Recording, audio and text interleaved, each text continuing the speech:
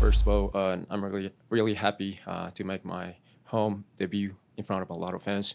It's been pretty busy in terms of like um, training game. So, but still, I'm a, I have been learning a lot from that process.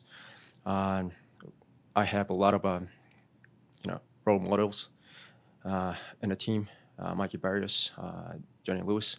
Those attackers are they are the players that I'm looking up to. So I'm really happy to be with them this whole situation in this whole situation. And how's the experience been just being able to get the opportunity to get in front of these first team coaches and really show what you can do? Yeah, first of all, yeah, this is great feeling. Like I said, playing in front of a lot of fans means a lot to me. Especially I'm a second team player right now.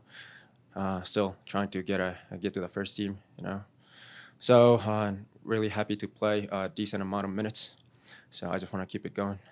Can you speak a little on the intensity of being with both teams? If there's a difference in kind of the speed of the play, the urgency, the physicality. Yeah, definitely there are a lot of differences between first team and second team. I think one of the big differences is a speed of play. Especially when you have a ball, you have less less space and time. So you have to know what you have to do before you receive the ball.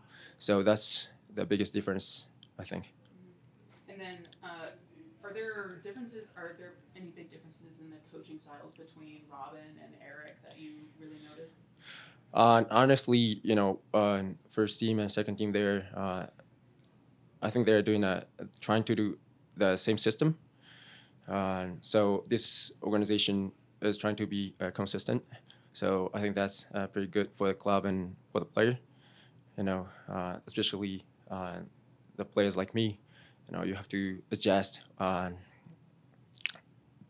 the play style. So yeah, I don't think there's a big difference between the first team and second team in terms of the style of play. Yeah.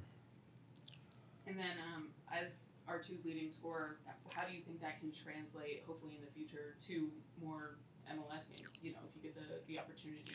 Yeah, definitely. My goal is to stay with the first team.